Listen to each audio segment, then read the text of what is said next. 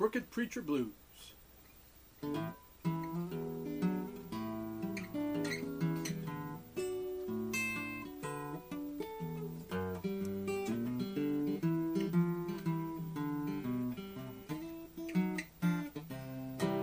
Well, the other night I sat down to rest. I picked up the flicker to my TV set. I clicked and I flicked till he caught my eye. He was a slick back, funny talking kind of good guy. Well, he told me he had a secret to tell, how to be successful and be rich and well. With a southern drawl, he said he'd show me how. All I had to do was make a vow. 50, 100, 1,000 or two. If I didn't have the cash, then my Visa would do. And for my convenience, there was easily seen, there was a toll-free number at the bottom of the screen. And if I act real quick, I'd get me a special gift, a good luck holy cross that would give me a lift, a prayer cloth and a mustard seed, guaranteed to get me everything that I need.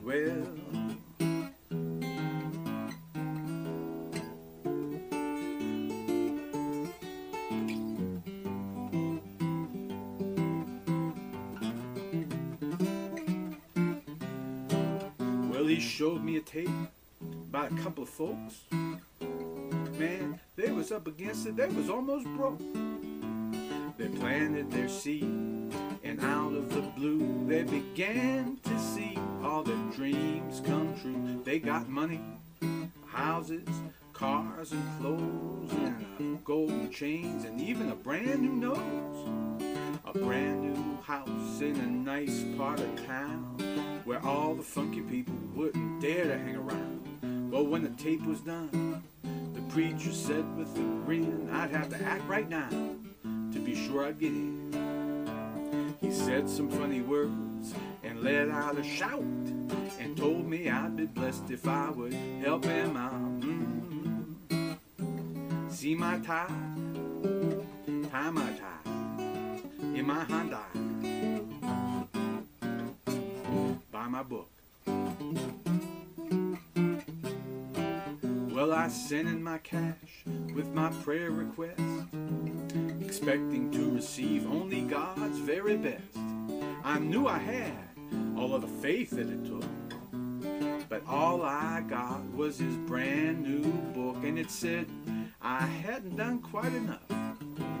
If I want to cash in on all this holy stuff, if I want to cash in on the prize he wrote, I had to put more money in the envelope. Well, he told me if I wanted to be free indeed, all I had to do was plant my seed.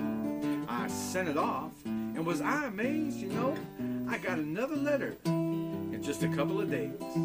Well, he wanted more money, and I began to think, you know what? There's something around here that's beginning to sting.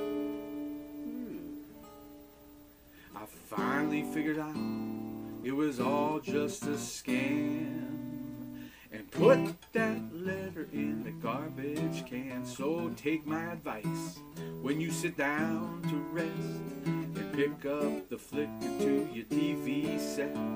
You're way better off if you stop at the news than wasting your time, spending your dime, messing your mind with that slick talking, money hawking, crooked preacher blues.